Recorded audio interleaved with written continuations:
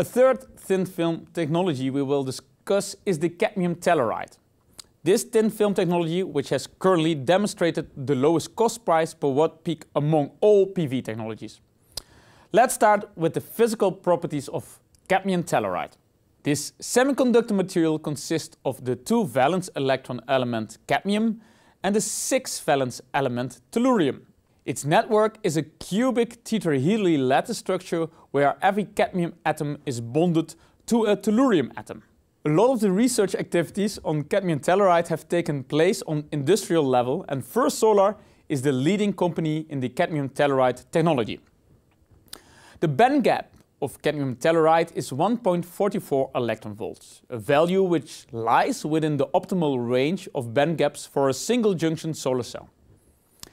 Cadmium telluride has a direct band gap, consequently only a few microns of cadmium telluride is required to absorb all the photons with an energy higher than the band gap.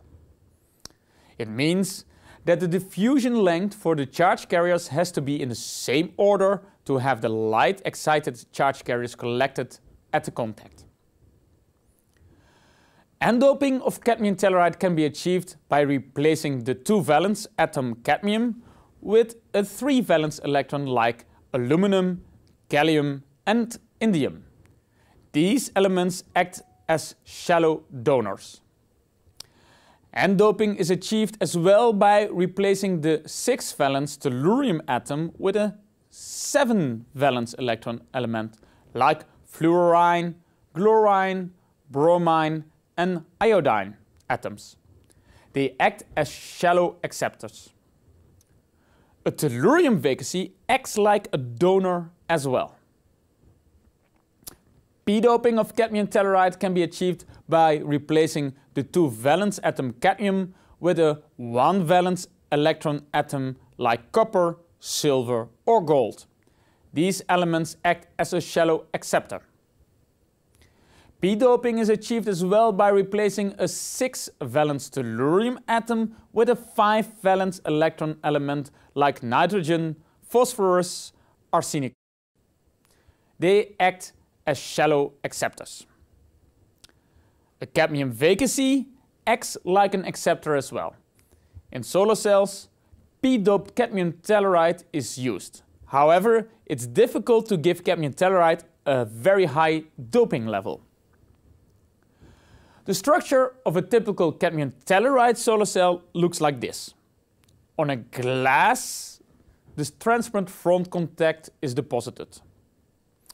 This can be tin oxide or cadmium stannate, which is cadmium thin oxide alloys. On top of that, the N layer is deposited, which is a cadmium sulfide layer, similar to the N buffer layer in CIGS solar cells. On top of that, a P-type cadmium telluride absorber layer is deposited with typical thicknesses of a few microns. Making a good back contact on cadmium telluride is rather challenging. The material properties of cadmium telluride do not allow a large choice of acceptable metals. Heavily doping the contact area with a semiconductor material improves the contact. However, achieving high doping levels in cadmium telluride is problematic.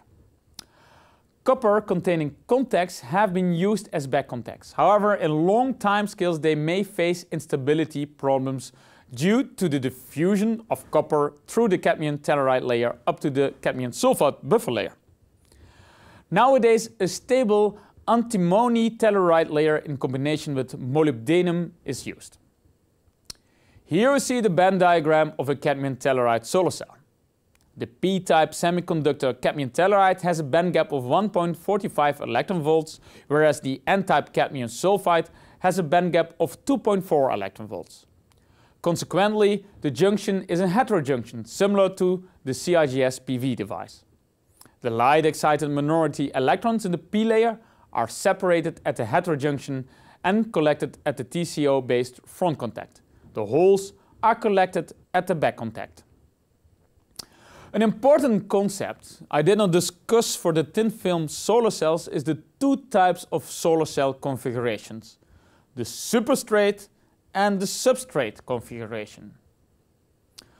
A superstrate configuration is a cell concept in which the substrate on which the solar cell is processed acts as the front window at which the light enters the solar cell.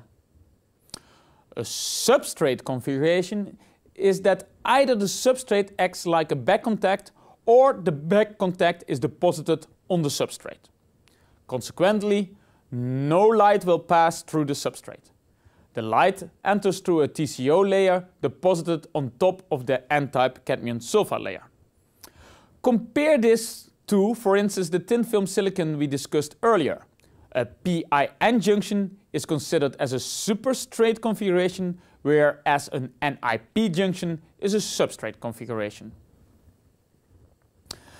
The cadmium sulfide, cadmium telluride layers are in general processed using the closed space sublimation method. In a closed space sublimation method, the source and the substrate are placed at a short distance from each other, like a few millimeters up to centimeters under vacuum conditions. Both the source and the substrate are heated. The source can be granulates or powders of cadmium telluride. An inert carrier gas like argon or nitrogen can be used.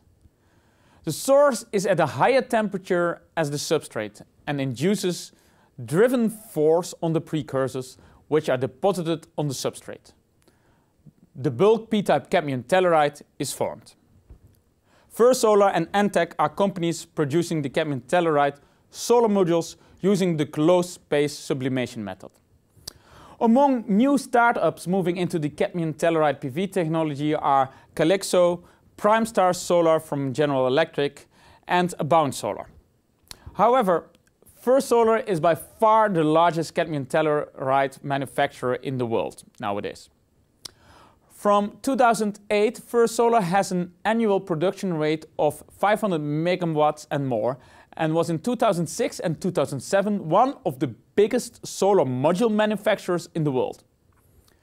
The record conversion efficiency of Labscale solar cells is 18.7% as obtained by First Solar in 2013. The open circuit voltage of the record cell is 852 millivolts. The short circuit current density is 28.6 milliamps per square centimeters with a fill factor of 76.7%. General Electric achieved in the same year an efficiency of 18.3%.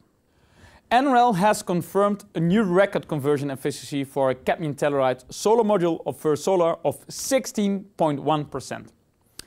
The current cost price per watt peak of the First Solar products is in the order of $68 to $70 per watt peak and is expected to drop to $40 per watt peak in the future, keeping the cost price per watt peak lower than the solar modules based on crystalline silicon wafers.